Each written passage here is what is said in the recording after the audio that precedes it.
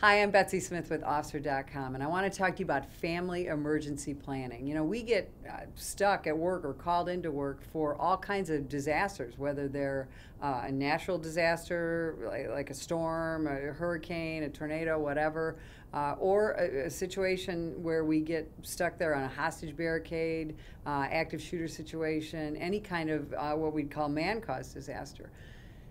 We're at work. Have you thought about, what about my family? What about my family if we're in the storm zone? What about my family if I can't get home to work? Do you have a family emergency plan? Now, first and foremost, I want you to think about who's in your family. Now, kids, obviously, that's part of it, but you might also have pets. You might have big livestock like horses and things. Have you made arrangements for not just your kids, but for those pets as well? Now, have you made arrangements with the school for your kids? Very often we have, somebody that can come and pick them up at school.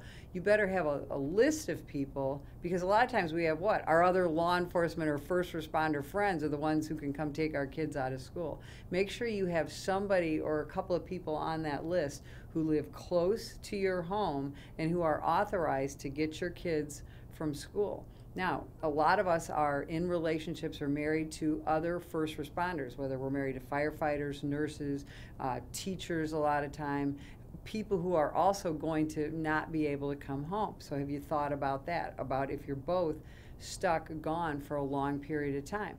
Now, you also need to share these plans, not only with your family and your friends, you need to share the plans with your kids.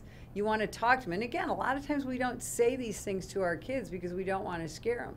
But kids would rather know the plan and be a part of the plan rather than not know what's going on and have somebody show up who doesn't usually pick them up from school or pick them up from daycare or show up at your house. So sit down as a family and say, hey, if we have something, a hurricane, a tornado, an earthquake, an active shooter situation, something where me and your other parent are going to have to stay at work, here's the plan. These are the people that may come and pick you up, and they may take you here. You may have to go far away, or maybe you're just going to go to grandma's house, and we're going to need you to help.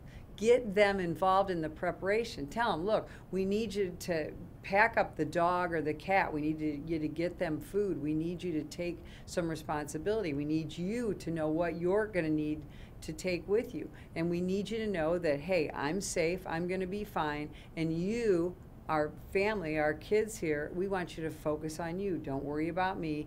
I'm a first responder. I know what I'm doing. And you take care of yourself. Tell your older kids, take care of your little siblings, take care of the pets, and tell them, help grandma and grandpa, help the neighbor, help whoever. Empower them to get involved in their own safety and their survival as a part of your family emergency plan. This is Betsy Smith with Officer.com. Stay safe.